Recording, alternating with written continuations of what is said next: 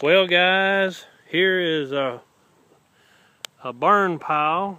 They're actually burning right now. It's a small pile. It's probably only 30 foot by, and I mean to tell you folks, that white is hot, hot, hot. Probably about 50, 60 feet wide. I'm gonna do a panoramic here. So that's a burgundy tree and the tree of life. And a little joke. And then that's where the shop's gonna sit. And I already got 2 loads of sand delivered. And this is looking up toward the house pad. That's right there, that level spot right there is where the house is gonna sit.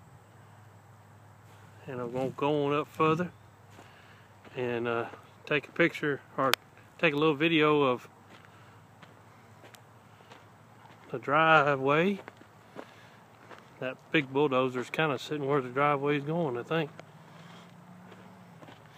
Oh, the drive is just to the right of that pecan tree, that big tall tree there. It's on the right side. And this coming up on the, kind of right here is where the garage will be on the house. All this has been leveled, nice. I'm gonna kind of walk into the shade here a little bit.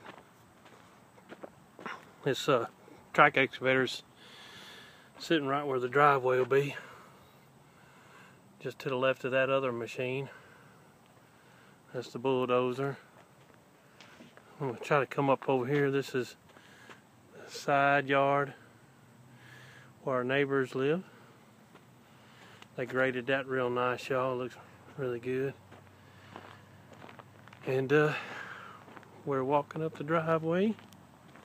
Future drive, anyways. And that's part of the yard there. Little boundary stake. We're coming on up here to the road.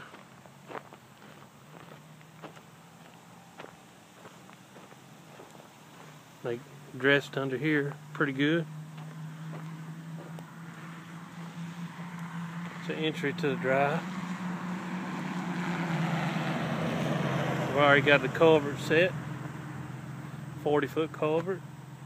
Eventually that culvert will go all the way down to the property line. They dragged the grade. Remember, all this was weeds.